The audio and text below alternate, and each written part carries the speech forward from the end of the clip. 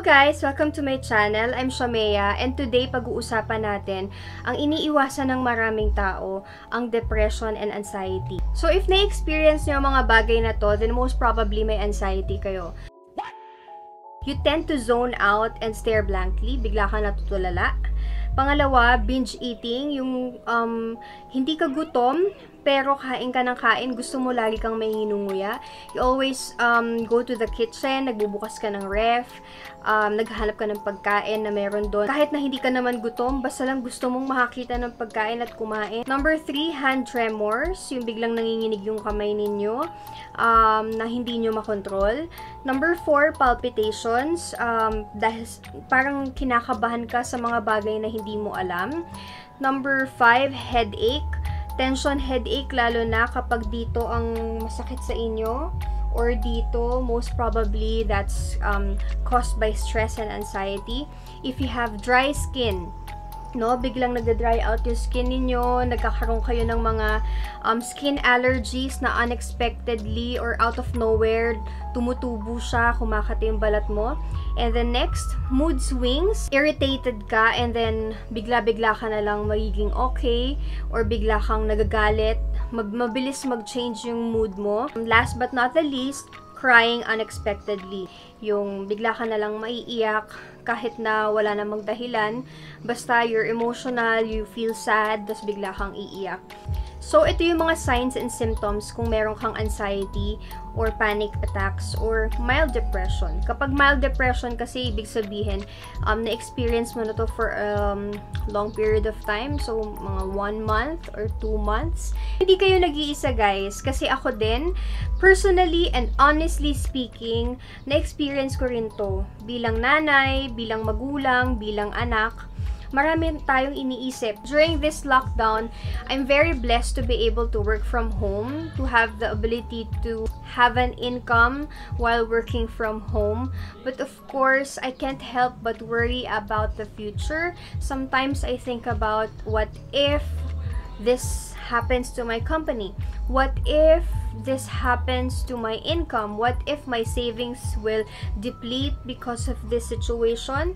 What if magkaroon ako ng COVID? What if blah blah blah? So ang dami nating iniisip, natatakot tayong lumabas because we don't want to contract this disease or this virus. Lalo na sa mga tao ngayon na walang income, lalo na sa mga tao ngayon na limited lang ang budget nila. I really feel for you guys and I pray that the Lord will bless you and that the Lord will open opportunities for you and your family. Okay, I'd like to share with you the things that helped me ease my anxiety. So number 1, take a bath every day. Okay, maliwala kayo at sa hindi, ang pagligo araw-araw ay nakaka-apekto sa mood natin.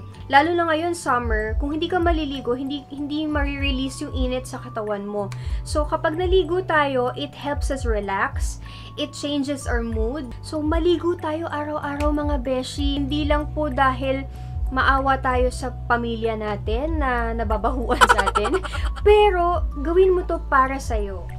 Number 2, hydrate yourself. Ate Mea, bakit po? Miss Mea, bakit kailangan well-hydrated? Anong kinalaman nun sa depression? Anong kinalaman nun sa anxiety?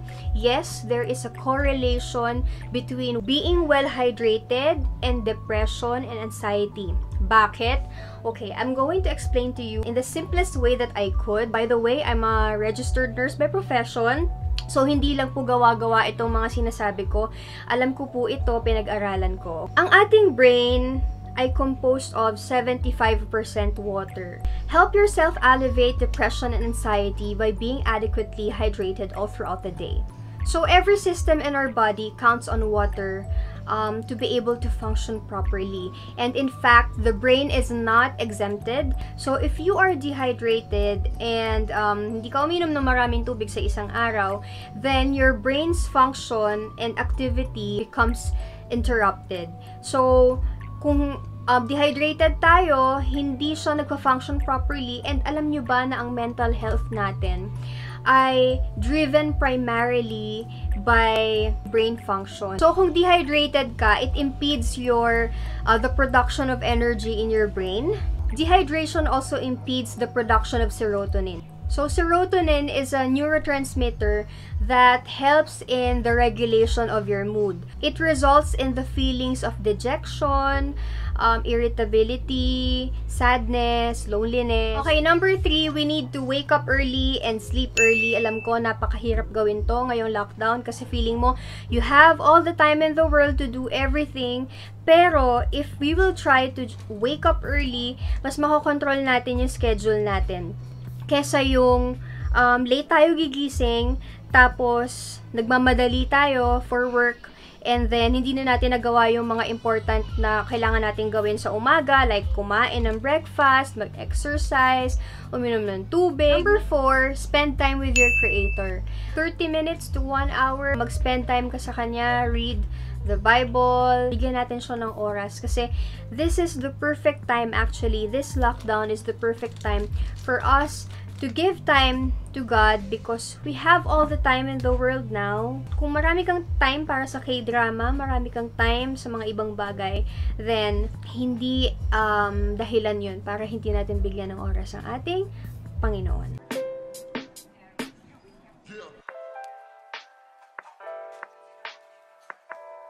Number 5, exercise 3 times a week. Sa mga tinatamad dyan, 3 times a week, pwede na yon. Kasi pag nag-exercise tayo, nag-burn tayo ng calories, at saka nag-release tayo ng heat sa katawan, nare-relax tayo actually. Pero kapag nakasanayan mo na siya, mas nakaka-relax siya sa katawan, mas parang feeling mo energized ka. So, next one is, take a break from social media or work and just go out. Huwag naman out dyan sa labas ng bahay ninyo, kahit sa balcony lang or sa bintana, buksan mo yung bintana mo, and just enjoy the nature surrounding you.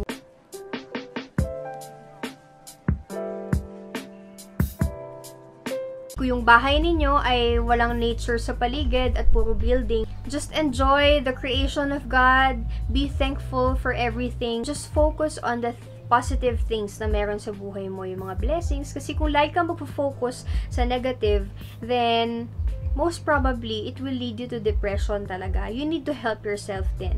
Walang ibang makakatulong sa'yo, kundi ang sarili mo.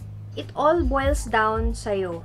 You need to decide sa sarili mo na, I need to change my mindset. And last but not the least, have a legit conversation. Pag sinabing legit conversation, yun talagang magkausap kayo face to face, or kung wala ka mang kasama sa bahay, mag-isa ka lang, makipag-zoom ka or video conference sa loved ones mo, makipag-usap kayo ng walang social media, talagang pure conversation lang kasi yun ang nami-miss nating lahat. Dahil lahat tayo connected sa social media, lahat tayo connected sa internet, so nakakalimutan na natin mag-usap-usap.